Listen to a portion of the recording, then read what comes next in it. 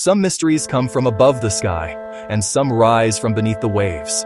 Astronomers just confirmed a massive interstellar object passing close to Earth, a visitor from another star system.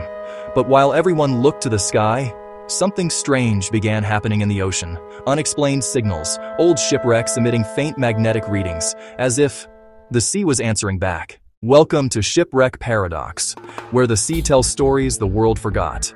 If you believe the ocean remembers more than we know, stay with me. Because tonight, we're diving into a mystery that connects the stars above and the wrecks below. Scientists call it Three-Eye Atlas, an object the size of Manhattan, drifting from beyond our solar system. But here's where it gets strange.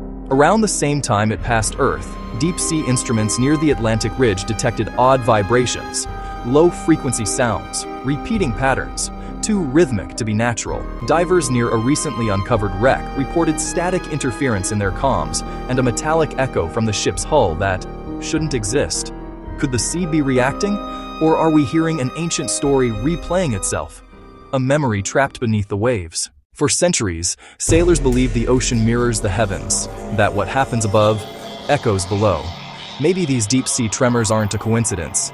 Maybe they're a message, a reminder that Earth's greatest secrets aren't waiting in the stars, but sleeping beneath our feet. What do you think? Is the ocean trying to speak, or are we finally listening? Drop a in the comments if this mystery gave you chills. Like, share, and subscribe to Shipwreck Paradox, because sometimes the line between the sky and the sea disappears.